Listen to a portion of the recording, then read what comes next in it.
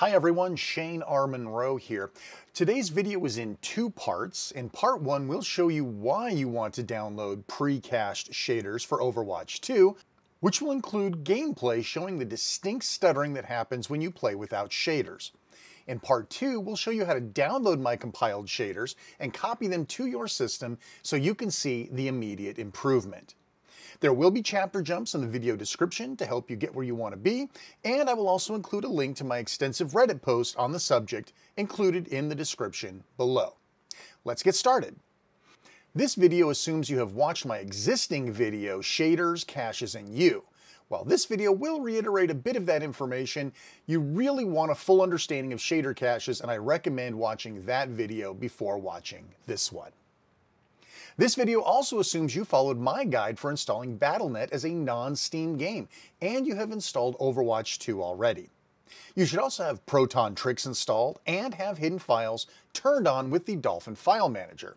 If you haven't watched my Dolphin's Tricks and Tips video for 2023, you might want to check that out first because it shows my configuration for Dolphin and it may help you navigate this tutorial better. Now that that is out of the way, let's get started. A fresh copy of Overwatch 2 installed via a non-Steam game version of Battle.net will perform very poorly for a long time because while Valve will generously provide pre-compiled shader caches for games you bought and installed from Steam, these caches don't exist for non-Steam games. In fact, as a rule, Valve washes its hands clean of anything you do as a non-Steam game, which is why you have to clean up after yourself when removing them. As you can see, Overwatch 2 looks terrible without shaders being compiled. The more you play, of course, the more shaders will be built and cached, meaning that over time, Overwatch 2 will eventually level out to the sleek 60 FPS game we're looking for. After all, stutters like this in a highly competitive team-based shooter isn't going to win you any friends, and your teammates will probably say terrible things to you when the match is over. Now, let's take a look at the same map and setup with my pre-compiled shaders in place. That's some difference, isn't it? Why on earth would you put up with stuttering and nonsense for dozens of hours of play, and that is not hyperbole, when you have these pre-compiled shaders ready for you?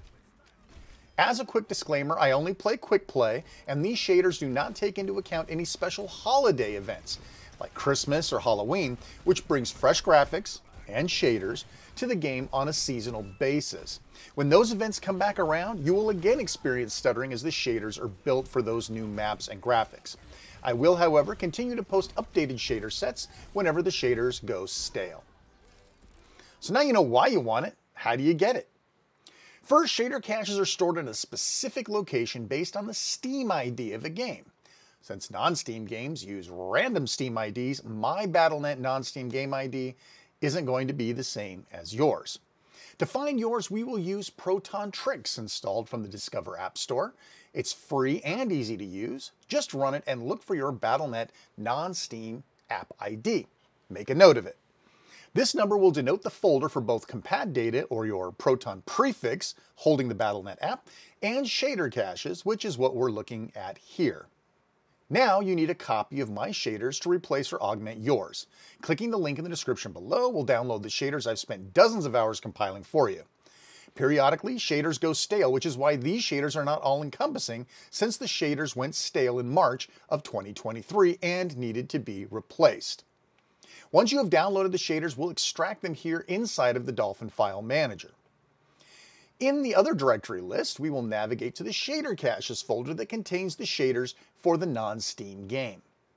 Now we'll copy the shaders we downloaded into the ShaderCache folder, making sure we write into and overwrite all. This shouldn't take too long.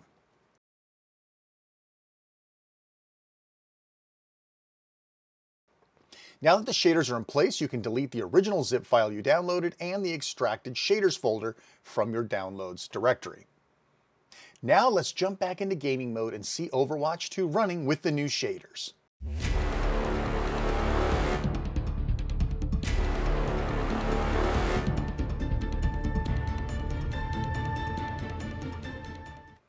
It's amazing, isn't it?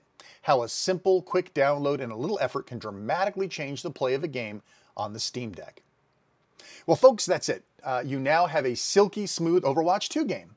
I hope you enjoyed the video. If I helped you out, consider hitting the like button. Subscribing would be great. And of course, you know what the notification bell does if you want to be alerted of new videos in the future.